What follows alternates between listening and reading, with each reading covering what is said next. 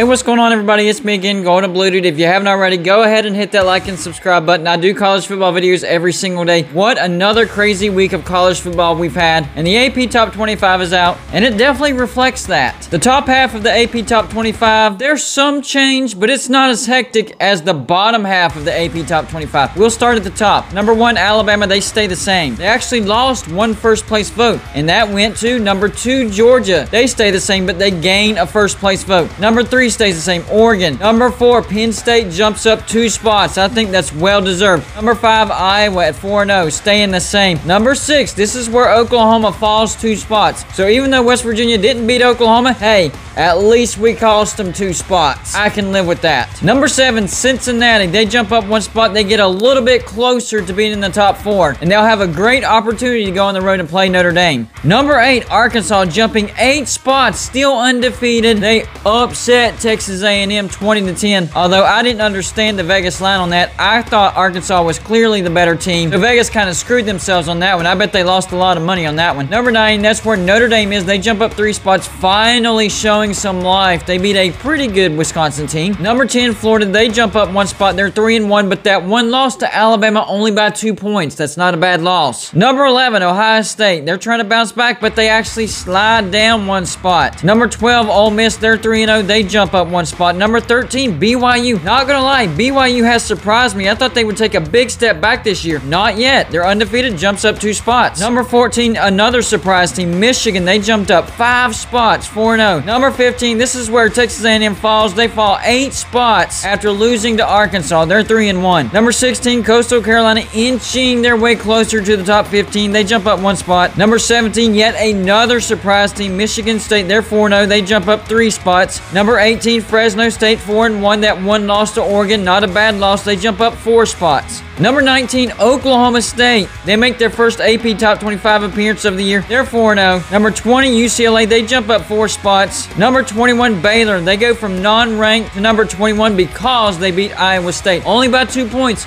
But a win is a win. Number 22, Auburn. They jump up 1 spot. They're 3-1. Their only loss on their road to Penn State. And then number 23. This was actually a little bit of a head scratcher to me.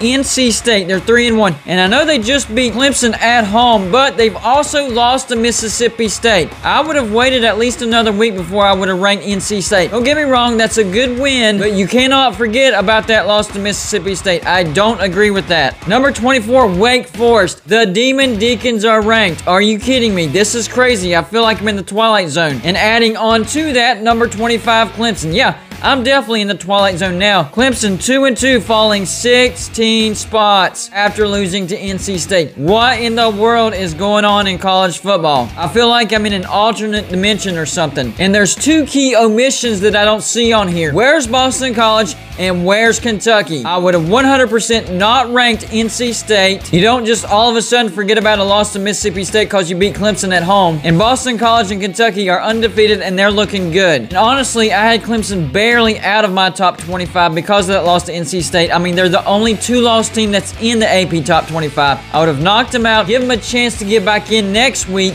and reward Boston College and Kentucky. So that's the 2 names that I don't agree with. So here's the teams that are normally good, that are struggling this year. Oklahoma, yes, they're undefeated, but only because their opponents keep tripping up on Ohio State. Only 1 loss, but their defense is nowhere to be found. Their opponents can pretty much do whatever they want at will. For Texas A&M, it's the exact opposite. They have no offense. They're all the way down to number 15. Then the biggest eye popper is Clemson, number 25. When was the last time we seen Clemson ranked that low? And then the surprise teams, Penn State. Well, they didn't surprise me, but they're surprising other people. They didn't expect to bounce back here. I knew Penn State was going to be good. But number 4, maybe a little higher than what I was expecting. Iowa. I knew they were going to be a decent team. But number 5, that's crazy. Oregon, number 3. Definitely didn't see that coming. I was way down on Oregon at the beginning of the season. Arkansas at number 8. We all knew that Arkansas was the best 3-win team from last year, but to go from that to number 8, that's crazy. BYU, I thought they would slide back big time, but they're still holding strong. Number 13. Michigan surprising us, number 14. Michigan State, number 17. Freaking Fresno State at number 18. Oklahoma State at 19. Baylor at 21. NC State at 23. Wake Forest at 24.